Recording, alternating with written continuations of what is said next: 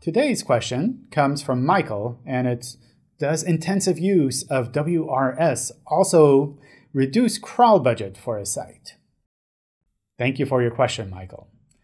There are a few things that come together here, so let's briefly unpack them before we dive into the details. WRS refers to Web Rendering Service, which is what Googlebot uses to render pages like a browser, so that we can index everything in the same way that users would see it. Crawl budget refers to the system that we use to limit the number of requests that we make to a server so that we don't cause problems during our crawling. This isn't something that most sites need to worry about, since Google has no problem crawling enough URLs from most websites. While there's no specific threshold, I'd consider crawl budget a topic that mostly large websites, let's say sites with more than a few 100,000 URLs, really have to think about.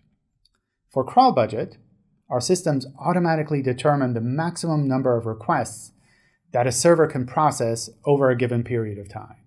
This is done automatically and adjusted over time. As we see that the server starts to slow down or return server errors, we reduce the crawl budget available to our crawlers. There's a bit more about crawl budget in a blog post linked in the description if you want to check that out. For rendering, our services need to be able to access embedded content such as JavaScript files, CSS files, images, and videos, as well as server responses from APIs that are used on the pages.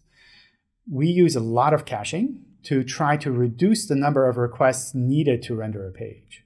But in most cases, rendering results in more than just one request, so more than just the HTML file being made to the server.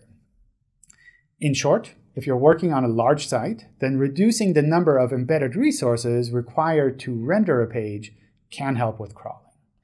Of course, doing that usually also makes pages faster for users as well, so you can cover both sides at the same time. I hope you found this video useful and insightful. If there's something else you want to add, or if this video helped you in some way, feel free to comment below.